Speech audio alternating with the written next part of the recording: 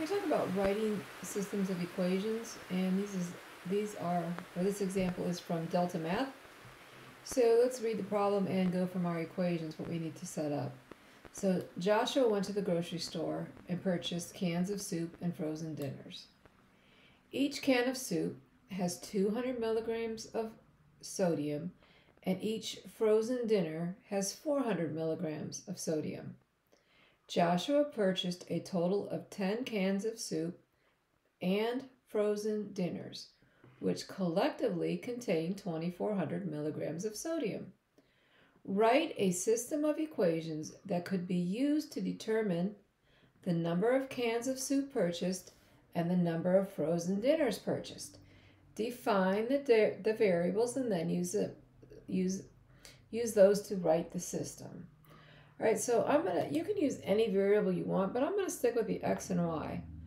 So I know that I have two things going on here, the soups and the frozen dinner. So I'm gonna say x, but watch what the question is asking. It says write the system to determine the number of cans purchased and the number of frozen dinners purchased. So when I'm selecting what x is gonna equal, well, I need to find the number of cans purchased, so I'm going to use that. That variable is going to equal the number of cans purchased. My y variable is going to be the frozen dinners purchased, because again, I'm going back to what my question is asking me. Then once I define those variables, I have to write my two equations. Well, I know that Joshua purchased a total of 10 cans of soup and frozen dinners. All right, so let's go from there. I know that soup, which is x, plus frozen dinners, which is y, have to equal 10. That's what he purchased. So there's my first equation. Also in the problem, it says that the soup has 200 milligrams of sodium and frozen dinners have 400 milligrams of sodium.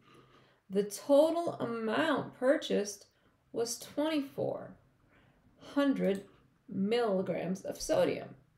So the soup, the x, has 200 milligrams of sodium, and I need to add the 400 frozen dinners, or y, to it, and that would equal my 2,400. So that's how I set up my system of equations here.